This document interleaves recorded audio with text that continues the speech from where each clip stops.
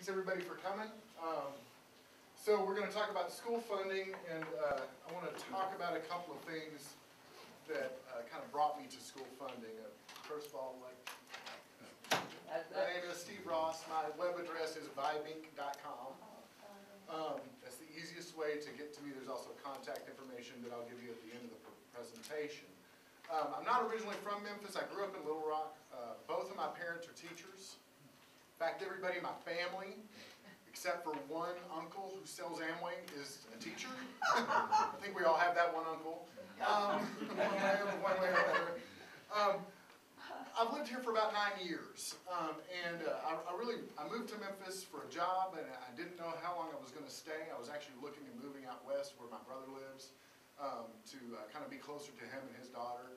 But after about 2 years, I decided to stay. I made a conscious decision to stay in Memphis because there's a lot of potential here, and there's a lot of opportunity to do good here, and I decided that this is where I needed to stay.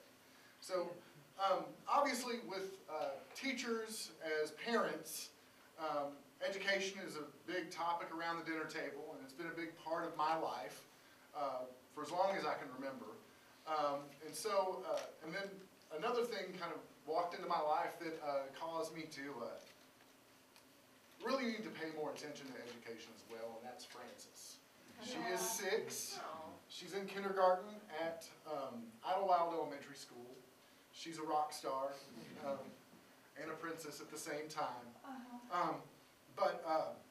She's one of the reasons that I really have focused on education recently. I've been looking at this for about 4 years now, though I haven't written a lot about it because it's a pretty thick topic to understand, even with somebody with an education background. I know parents are sick of me asking them questions about school funding in different places and how it works, and my dad was a principal in a lot of rural school districts. It's a very different funding situation there than it is, say, in a metropolitan school district. So just kind of getting your head wrapped around that. I'm not an academic, really. I don't have a degree. I'm a guy who has too much time. Or uses too much time, I think is what Ellen would probably argue. I spend a lot of time on this because I think it's important, not only because I'm kind of an information hog, but because I think it's good for people to understand kind of the things behind things and what's really going on. So we're going to talk about the size of the budget. Obviously, and by size, I mean the actual physical size of the budget. Last year's budget for both school districts was 831 pages. The majority of that was Memphis City Schools, not because of the detail that they put into it. Every line item in their budget is explained on some level. Now that explanation may not satisfy you or may not actually give you any new information, but it's very detailed. The Shelby County School District's budget is kind of like an Excel spreadsheet. I didn't bring it with me, but I'll post it on the website so that you can have a look at it. I'm not saying there's anything wrong with that. It's just a little bit more difficult to get into the numbers on that level. So if we're going to demystify the budget, budgets scare people. Your personal budgets at home, we all do it at home, but they scare us at home too. We don't want to think about it. We know, okay, the mortgage is this much, and the car payment is this much, and child care is going to be this much, and oh look, I've got a nickel, left over. And that's kind of what we do with our budgets at home. It's not sexy. There's nothing sexy about numbers. You can put clothes on them. They're not. I tried, and it seems overwhelming, and I've put way too many things. So we're going to try and break this down. So where are we in this year's budget? Well, right now we don't really know. I think on Thursday, Superintendent Hobson basically told the school board that if they didn't make a decision, they weren't going to get a budget. And that's kind of where we're at right now. There are some decisions that need to be made. And so I'd hoped to walk into this session today with next year's budget, proposed budget at least, in my hand, so that I could show you kind of a compare and contrast between previous year's funding and this year's funding. Because I don't have that, we're going to focus on what we've done historically, particularly last year, just to kind of get an idea of how much we dealt with in terms of all funding, and then break it down into smaller funds and expenditures, kind of give a little bit of context to some things. So some basic terms that we all probably know: revenue, which is all the money that we collect. Obviously, schools don't set a tax rate. They ask other governments for money. There are different ways that happens, and I'll go into that a little bit. And obviously expenditures, I think we all understand from probably the conditions of our bank accounts what expenditures are. With that, this is the amount of money that we spend on education in Shelby County.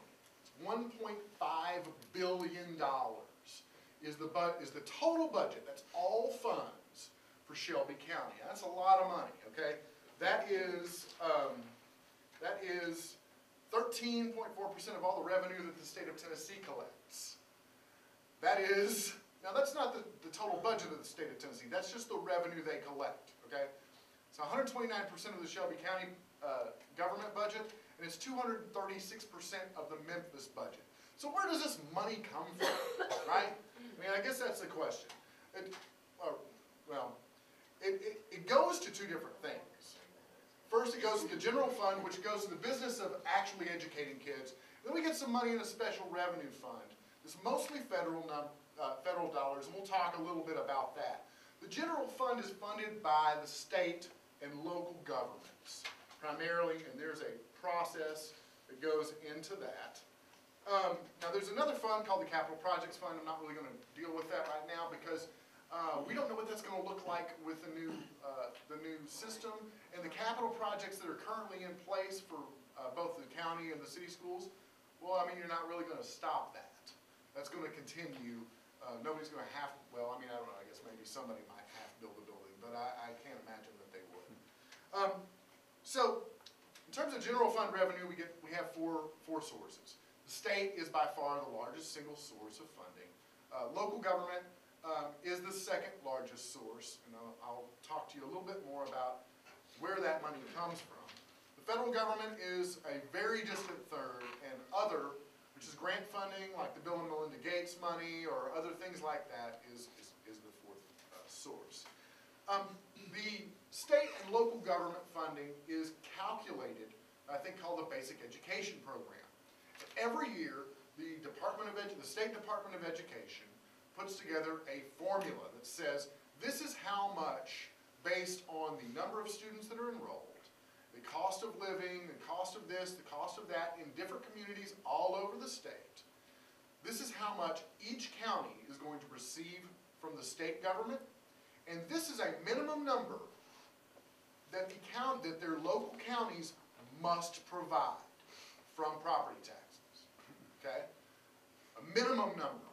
So, if we look at last year's funding, we'll just go from the total column, you see that the state provided about half of the general fund.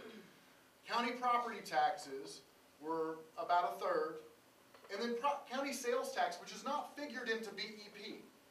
The state says, and I may be getting a little ahead of myself, no. The state says that if you are going to levy a local option sales tax, the price for that is that half of it must go to education. And that doesn't count in how much your maintenance of effort is. I think everybody remembers maintenance of effort from 2008 and to today. So that's where the money's coming from. Got City of Memphis in here. Obviously, that was last year was the last year that the city is required to contribute. What this kind of looks like is this. That's where our money goes to. What it really looks like, I think this is probably the most instructive, is the vast majority of it comes from county and the state. I think a lot of folks believe, federal is in there at 1%, actually, I believe. Yeah, 1%. That's actually City of Memphis. The colors are really similar. And I think a lot of folks think that the federal government really contributes a lot more to education. They don't for the basic, the actual educating of children. They do fund a great deal in terms of supports for that education. That's something that we'll get into as we go into special revenue. Special revenue I like to call the alphabet soup fund. If you look at all the different things that are funded by special revenue, it's a series of acronyms, one after the other, that are kind of difficult to understand. They fund specific programs, and that money comes with strings attached. The primary things that are funded are nutrition. Obviously, a free and reduced lunch is a special revenue fund of its own. There's a lot of funding for special needs students, whether they have a learning disability or some kind of other disability, or maybe they've just fallen behind. Maybe they came into school unprepared for kindergarten. People don't think you need to prepare for kindergarten. I found out stunning to me that yes, kids actually have to come in knowing things. Kindergarten. When I was a kid, you came in and you learned everything in kindergarten. Now, when you come in, you have to already know all your ABCs and your 1, 2, 3s and your colors and your this. And if your parent has called you by a nickname for your whole life, you may not know your name, which actually 2 children in my daughter's class didn't. They thought their name was a nickname.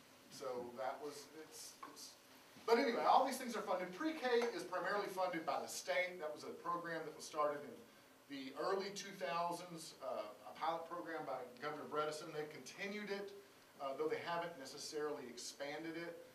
It's something that I believe the Transition Planning Committee said that they wanted to, that they recommended going forward. I'll talk a little bit more about that later on in the presentation, but there's a whole lot of programs that go on there. That's how that money is basically distributed. So what we've covered the main areas of revenue. Okay, we've got the $1.5 billion. About 1.2 of it of our collections go to the actual business of educating, and about 280, almost 300 million goes to special revenue. Yes. Just to be clear, that 1.5 is all education, not. That 1.5 is a combination of general fund revenue and special revenue. But it's all going for education. That is what I did was I took last year's budgets for both districts, took all the revenue from their all revenue detail, and added them together. Right, but all of that is going to education. That's how much they receive. Okay. That's how much they've reported that they receive. Yes, ma'am. Okay, how much of that, since we know that we have divided school systems, what percentage of that goes to Shelby County and what percentage goes to the city? And how is it broken down per student in each district? It's right. So in terms of county property taxes, about 68% of county property taxes go to Memphis City Schools currently. About the remainder goes to county schools. That's based on the ratio of students in each district. Obviously, that's going to change as we have one district. Everybody will basically be getting the same. It's one of the kind of conflicts that's going on in some of the discussions with the school board.